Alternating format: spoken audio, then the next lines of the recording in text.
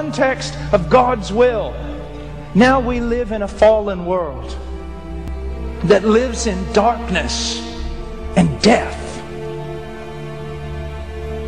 The kingdom of the evil one spread abroad throughout the land. You and I were not called to play video games. We were not called to sit in front of a television set.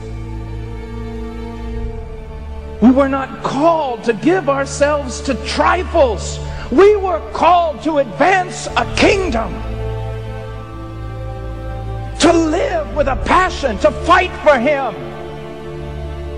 and to only every once in a while drop our swords and look up for a smile. I want to fight. I don't want comfort. I don't want ease in Zion, because the kingdom of God is built not by those who rest easily in Zion, but by those who go out into the streets and fight. And the weapons of our warfare are not carnal.